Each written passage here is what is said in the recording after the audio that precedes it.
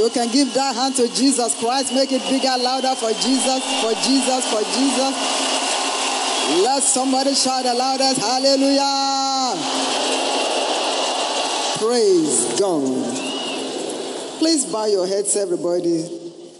Can you please lift up your right hand to God and say after me, Heavenly Father, I thank you. My heart is open. Send me your word again. And I thank you for it. In Jesus' mighty name. Shout aloud, amen. Father, in the name of Jesus Christ, our hearts are open and receptive. Send us your word again. Illuminate our spirit man. Grant us grace to be hearers and doers. And we'll give you back all the glory. In Jesus' mighty name we have prayed. Let somebody say amen be the loudest. Please, you may be comfortably seated. Put your hands together for the Lord if you can. You can make it bigger. You can make it louder. Louder and louder for Jesus. Praise God. This morning I count it a great privilege to be able to stand here to share the word of God with us briefly. And I believe that what God has in store for each one of us shall be delivered in Jesus' name. For the first and second word this morning, I know you have been blessed. Give the Lord a big, big clap offering for that. Praise God. Since Shiloh began on Tuesday night, it's been from one level of glory to another.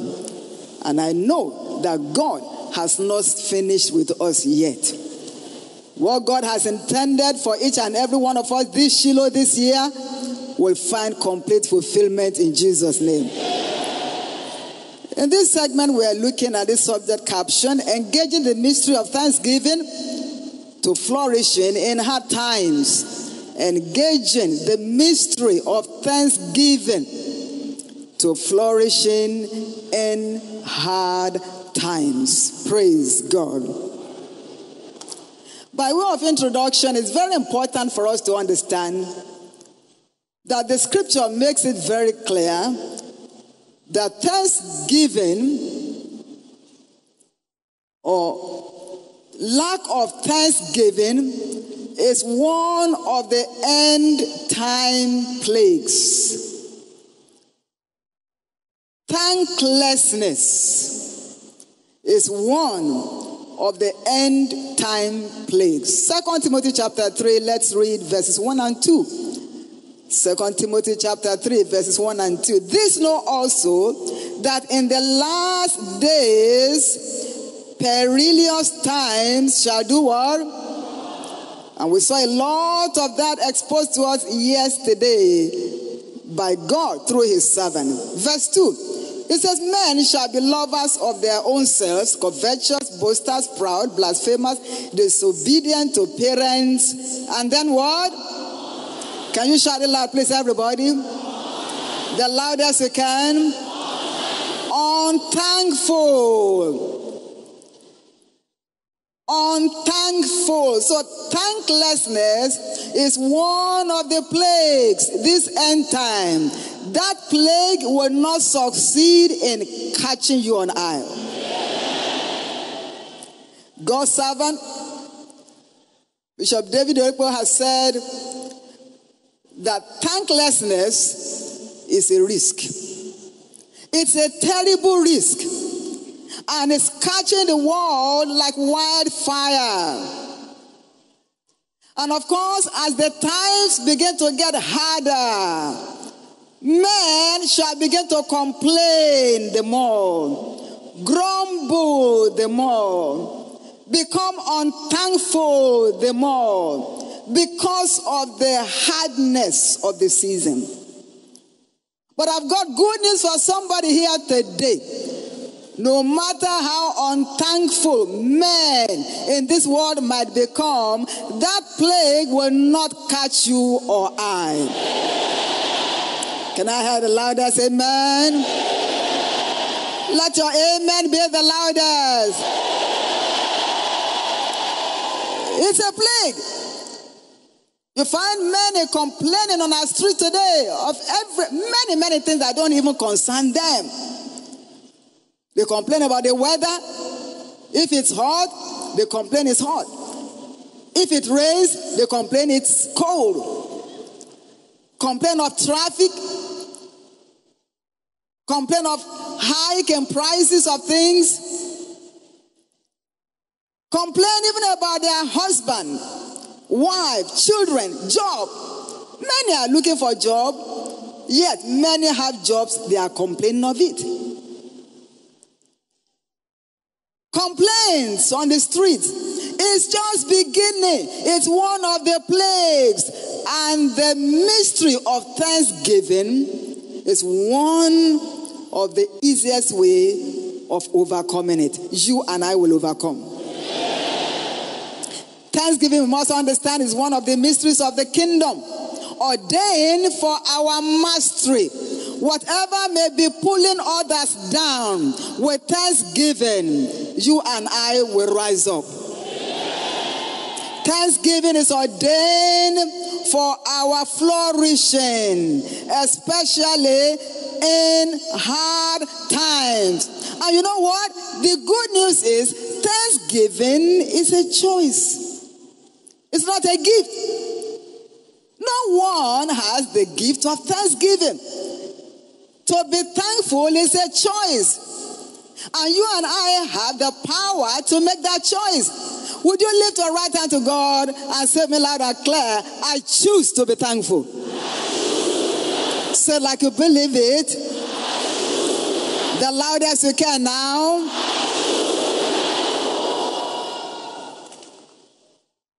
If you make that choice, then God will empower your choice and my choice. And today, I see God empowering our choice to be thankful. We've been told over and again, when things get tough and you don't know what else to do, thanksgiving is what to do. I don't know who you are this morning. I don't know the challenge of life that you might be confronted with. Maybe your career, family, finances, your health, whatever it may be. I've got good news for you today. If you choose to be thankful, God will ensure your tank is full. Can I hear a believing amen? It's very important for us to join the psalmist. Psalm 139 and verse 14. This is very important. Psalm 139 verse 14. It says, I will praise thee. Why? For I am fearfully and what? Say me, I am fearfully and wonderfully made. Say it again. I am fearfully and wonderfully made. Please turn to your neighbor, convince him or her, you are fearfully and wonderfully made. Shout a believing amen. Therefore, as individuals, we must learn to be thankful. We must learn. We must make a choice and make it a lifestyle to be thankful. Think of this. We are told that the human body is made of 78 major organs. As you are seated or you are standing, wherever you may be right now, outside or anywhere across the globe, that's you that is sitting down there or standing. We are told it's made up of 78 major organs. How many? In case we don't know all of them, at least we know some of them. These organs can be divided into two major parts. External organs that you and I can see physically with our eyes, and the internal ones that we may not be able to see physically. Now, imagine. Let's start from the top. You have the head. Can you touch your head, please? You have the eyes. Touch your eye. The ear. You can continue to name the organs, right? The ear. Next. Yes. The nose. Yes. What are you using to speak right now? Inside your mouth you have what? And then next what? And then you have your neck. Yes, and then keep going down your shoulder. Your hand. Lift your hand. Your fingers, wave it. You can see how many organs are there in your body. Your waist, yes. Your knee, your leg, your toes. And then the list go on and on. God has given you wonderful feet that some persons are even wearing right now, platform as shoes. Giving you a wonderful head. You have men right here with all kinds of haircuts and ladies with all kinds of hairstyles. External organs. Now, let's go take a look at the internal ones that we may not be able to see right now with our physical eyes. You have the heart, isn't it? You have your brain. You have your scalp, your lungs. Can you see your lungs right now? Your liver, your intestine, the blood, your muscles, and then the list goes on and on. Minimum 78 major organs. How many of your organs are working? How many? Wave your hands. How many? So why should you and I not be thankful? Even if only one seems not to be working, take one out of 78. What percentage is that? Is that an A in an examination? Or a B? Or a C? So why should you and I not be thankful? Lift your right hand again to God and say with me, Father, I am thankful. Shout a believing amen. Do you know that we are told that your heart beats 115,000 times every day? 115,000 times every day. Has your heart ever stopped beating for one day? What's your answer, please? Definitely no. If it starts beating 1 minute, that will be the end. But that's not you. God has kept your heart and my heart beating since the day you were born. 115,000 times every day. I don't know how old you are. Please multiply that with your age. How many times has it been beaten? Hello? How many times has it been beaten? Can you calculate it? Say, my Father, I thank you. You know, the challenge is most of the times, we only appreciate those organs when they are not functioning well. Sometime this year, I had a challenge with some of my teeth. And then for that period of time, I couldn't eat with one side of my mouth.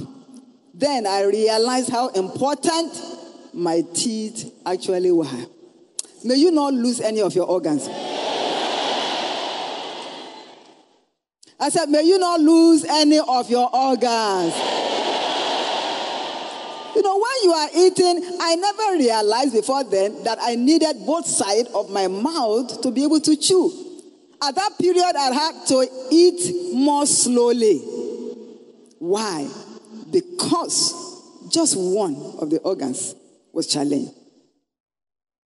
But no matter where you may be right now, and no matter any organ of your body that may be challenged, with the mystery of thanksgiving, you are coming out. I said, you are coming out. We've heard it said over and again, to be ungrateful is to be a grateful.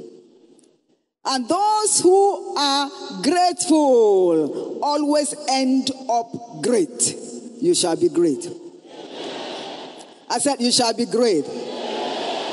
Psalm 34 and verse 1, I will bless the Lord at all times. How many times? How many times? How many times? All times. And his praise shall continually be in my mouth. Somebody says, well, I've been going through things, so you don't know my situation or condition. The truth is, you might have gone through the waters and the fire that the Bible tells us, but you are going through. You are not staying there. You are going where? You are going through. You are not staying there. God is not through with you yet, and he is bringing you out. God's servant has said over and again, if you have lost anything, know that God is the reason why you have not lost everything. No matter what the enemy might have stolen from you before now, as you put the mystery of thanksgiving to work, it shall be restored to you sevenfold. I said it shall be restored to you sevenfold. Our father in the faith, Papa Oyedepo, has said, thanksgiving is the glue that helps to firmly attach your blessings to you. It's a glue. It attaches your blessings to you. God's blessings in your life and my life shall never be lost. Why must we be thankful? Let's take a brief look at that right now. Why? Why must we be thankful? Number one, we must be thankful because God deserves and demands it. God deserves and demands our thanksgiving. Luke 17, remember the 10 lepers that were cleansed? And then one returned, verses 17 and 18. And Jesus said, verses 17 and 18, he says, 10 were cleansed. Only one returned. So where are the 9? He was waiting for their thanksgiving. The same way God is waiting for your thanksgiving and my thanksgiving, for putting bread in our nostrils, food on our table, and the list goes on and on. God is waiting. So we must thank God because he demands for it and he deserves it. Isaiah chapter 51 and verse 11. It says, the redeemed of the Lord shall do what? Shall return. They shall return with thanksgiving. God is waiting for our thanksgiving. May he find us thankful. Why must we be thankful? Number 2, life, both physical and spiritual, is a gift. Life is a gift. Your physical and my physical life is a gift. How many of us contributed anything to our being born to this world? Did you make a contribution? Did you decide which country you wanted to be born into? Did you have any hand in deciding who your father or your mother biologically should be? Can you answer me, please? Hello? We didn't make any contribution. So life is a gift. And how about you and my spiritual life? Eternal life is a gift. Salvation is a gift. We didn't pay for it. So life, both physical and spiritual, is a gift. We must learn to focus on the giver so we can enjoy the gift. If we must enjoy the gift, our focus must be on who? On the giver. And thanksgiving helps us to focus on God, who is the giver. The truth of the matter is, you may not be where you want to be right now. But if you look back at where you were, you will discover that you are not where you used to be. Our resident pastor here has told us over and again that whatever your present situation might be is somebody else's prayer point. Oh, I need a wife or a husband. Why not thank God that you are even qualified to be believing God for one?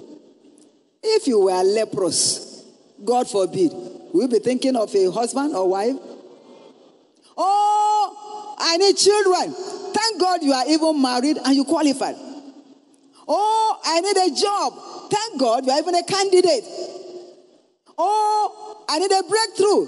Thank God your mind is even working to think of that. So wherever you may be right now is someone else's prayer point. Therefore, give what? Unto who? Give thanks unto God. Life is a gift. Let's begin to focus on the giver. And then we'll keep on enjoying more of life. I can never forget the season when the enemy radically attacked my health, my physical body. I realized that much more than ever before that to sleep and wake up is a gift of God. You may set your alarm clock. It's not your clock that woke you up. Who woke you up? Who woke you up? Even this morning, who woke you up? And beginning from that season in my life, once my eyes opened in the morning, the first thing I say is, thank you, Jesus. Lift your hand again and say, thank you, Jesus. Say it like you mean it now. From the depth of your soul. Now personalize it. I thank you, Jesus. Shout it loud, amen. Every blessed day is a gift. Let's begin to focus on the giver. That to lay on the bed by yourself is a gift. I realized it then, much more than ever before. Because to even lay on the bed, I needed assistance. To turn to any side of the bed, I needed assistance. To get out of bed, I needed assistance. To eat, to drink, to toilet, I needed assistance.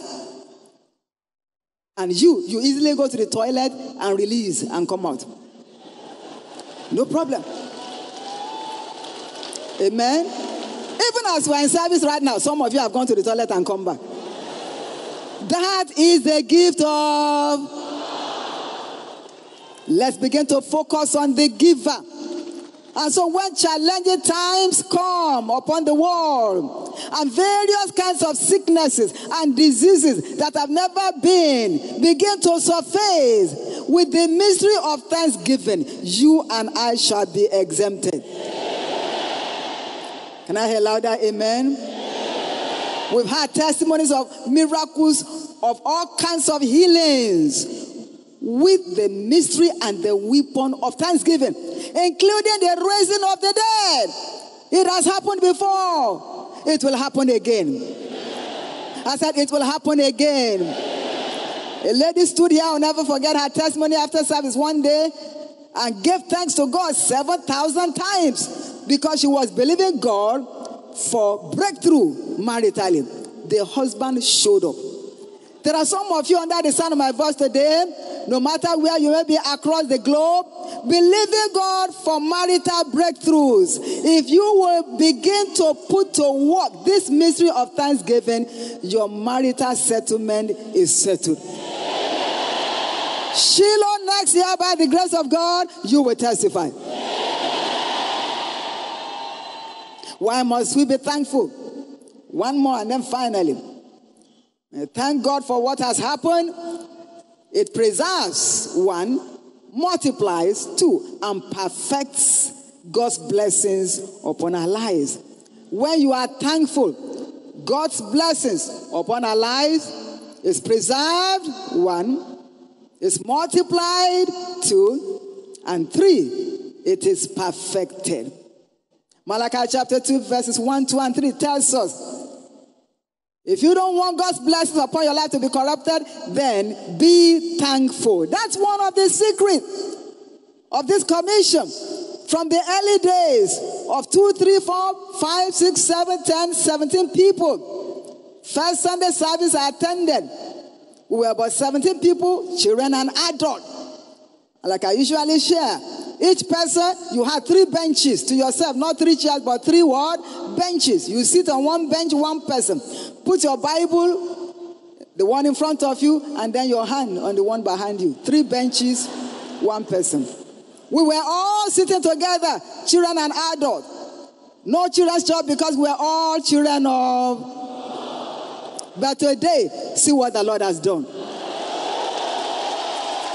Are you still sitting on benches now? We are here at the Faith Tabernacle, and very soon we are moving again to the. You will be there. Oh. I said you will be there. When the ark is being dedicated, you will be there. Let me hear your loud and believing amen. One thing you cannot succeed in doing around the life of God's servant, Bishop Oyedepo, is complaining, murmuring, and grumbling. He lives a life of thanksgiving. Often, again and again, you hear him say, thank you, Jesus. Thank you, Jesus. Thank you, Jesus. And we all picked it up at home. It's the same thing. In my home, you are not allowed to complain. You can't even say something has finished. Everybody that works in the home with us know that. If something is about finishing in the house, you don't tell me or tell anybody there, oh, this is finished. It is plenty. Food is what? It is what? And when you declare it, God will make it. And because we have always made that declaration, it has never finished. We have never lacked. We have never borrowed. Why? Because the law and the mystery of thanksgiving is being put to work. From today, nothing good will finish in your life. Thanksgiving preserves. Thanksgiving multiplies. Jesus gave thanks, and then the bread multiplied. John 6, and beginning from verse 6. It multiplied. I can never forget a family that gave thanks. They didn't have what to eat for dinner. And then they gathered the family around the table, gave thanks to God, served water at dinner, and they went to bed. Next morning, food physically arrived for them. Why? Thanksgiving, thanksgiving, thanksgiving. Nothing good will finish and you laugh again. And then it perfects our blessings. Now, as we begin to round up, it's important for us to take a look at how thanksgiving enhances flourishing in hard times. How does it enhance our flourishing in hard times? How? Number 1, thanksgiving provokes continuous flow of fresh oil. According to Psalm chapter 92, verses 1 and 10, it provokes the flow of fresh oil. And this fresh oil keeps us flourishing in hard times. But my horn shall thou exalt like the horn of an unicorn. I shall be anointed with fresh oil. Verses 12 and 13 now tells us, the righteous shall flourish. Say me, I will flourish. Say like you believe it. Verse 13, tell your neighbor you will flourish. Those that be planted in the house of the Lord shall do what? They will do what? Convince yourself, I will flourish. Point to your neighbor and tell him how you will flourish. Say loud amen. So thanksgiving provokes continuous flow of fresh oil, which in turns make us to flourish in and out of season. From this mountain of Shiloh 2023, the fresh oil of God will be going home with us. And with that, you and I will continue to flourish. No matter how hard it may become, therefore, for the world. When for the world they say there is a casting down, you will be saying what? When they are selling off their businesses, you will be. When they are going around borrowing, you will have to give. When they are losing their jobs, you will be having multiple jobs. Certain people under the sound of my voice today, with the mystery of thanksgiving, you have been believing God for miracle job. Some of you will get telephone alerts before the end of today. And it shall be an alert of good news. That business breakthrough you have been looking for shall be delivered into your hands. That miracle husband and wife you have been looking for and believing God for shall be delivered unto you. Miracle babies with the mystery of thanksgiving shall be delivered. There are some persons under the sound of my voice today, you have been believing God for the fruit of the womb. Shiloh, next year, you are returning with your testimony. You are returning with either your babies in your hand or in your... Shout it loud, amen. Number 2, how does thanksgiving provoke our flourishing in hard times? When we are genuinely thankful, we keep provoking divine intervention. Thanksgiving provokes what? Divine intervention.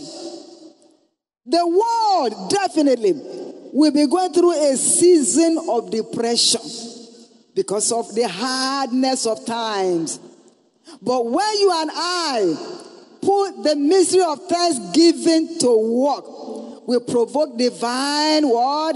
Intervention. Beginning from this moment, make it a lifestyle. Just say, Father, I thank you.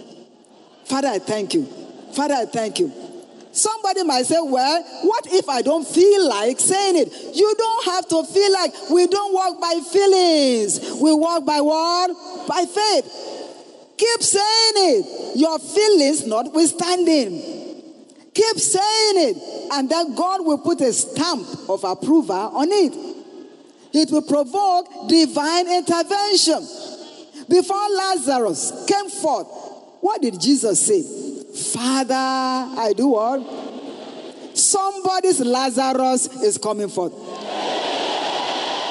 I said somebody's Lazarus is coming forth. If you are the one, let your amen show it. That Lazarus may be concerning your job, your finances, your health, whatever it may be. That Lazarus will come forth. Divine intervention becomes our portion from today as we begin to engage the mystery of thanksgiving. God will arise in somebody's favor. If you are the one, let your amen show it. Number 3, to live a thankful life is to live a life of joy and rejoicing. And that in turn supernaturally strengthens. It supernaturally does what? Strengthens. Nehemiah chapter 8 verse 10. The joy of the Lord shall be your what? Your strength. To be joyful is to be winful. To be joyful is to enjoy supernatural breakthroughs. When we live a life of joy and rejoicing, it strengthens us supernaturally. Luke chapter 10 and verse 21. John chapter 4 verses 32 to 34. And of course, they met Jesus Christ, his disciples. They said, maybe some persons are giving him food to eat too. He said, my meat is to do the will of my Father and to finish his work. Amen. Therefore, no matter your present situation, don't lose your joy. Don't do what? Please turn to your neighbor, tell him, don't lose your joy. On the other side, tell your neighbor, don't lose your joy. Now tell yourself, I shall not lose my joy. Say it again like you believe it. The loudest you can. Say, believe in amen. No matter your present situation, don't lose your joy. Because your miracle is right at the door. And you shall not miss it. The joy of the Lord will continue to be your strength. Think of this. You are believing God for a miracle spouse, but you are always frowning, carrying a long face, never smiling. When you are greeted, hello, hello. And then the face is so long. That brother or that sister will quickly turn away in the opposite direction. Why? No one wants to get married to someone who is never joyful. Smile now where you are. Put a smile on your face. Now laugh it out loud. Laugh loud. You know, you look different. Have you ever noticed that?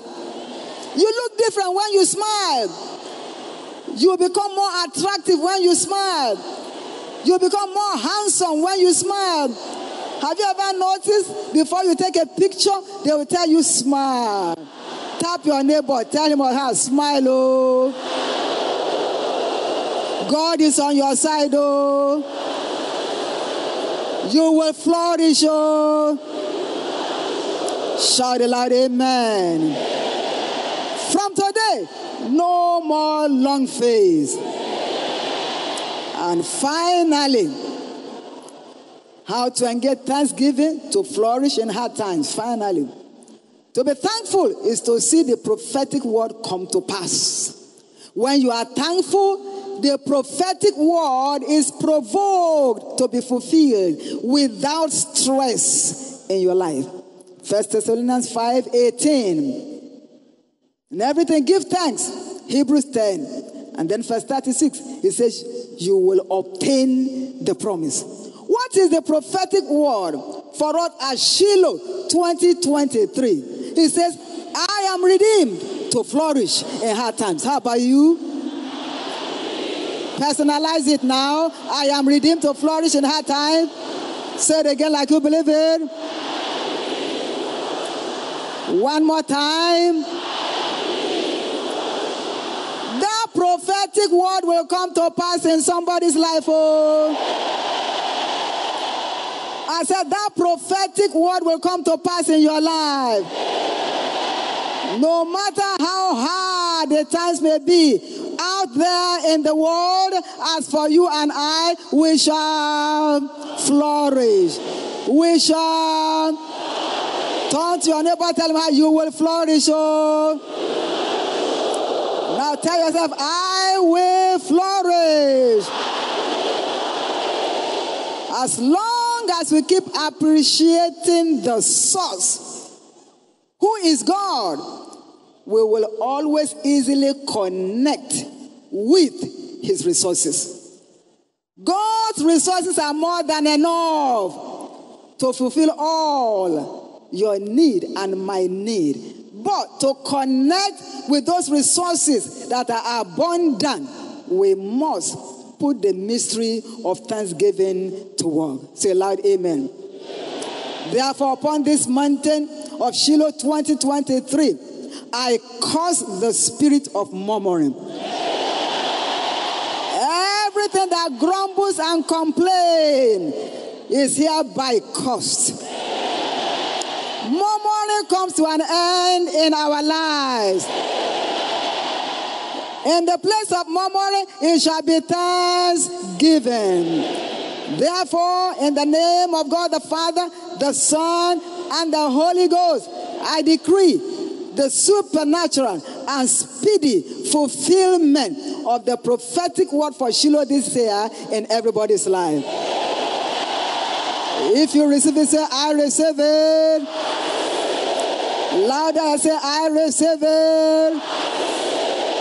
Rise up on your feet right now, everybody, wherever you may be. Raise your right hand to God. Shout it loud. Father, I thank you. Father, I thank you. Father, I thank you.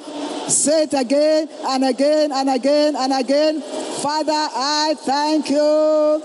Father, I thank you. Father, I thank you. Father, wave your hands to the Lord and shout it loud. Say after me, my Father, I thank you. Say, believe in amen. The grace to live a lifestyle of thanksgiving becomes everyone's portion. In Jesus' mighty name we pray.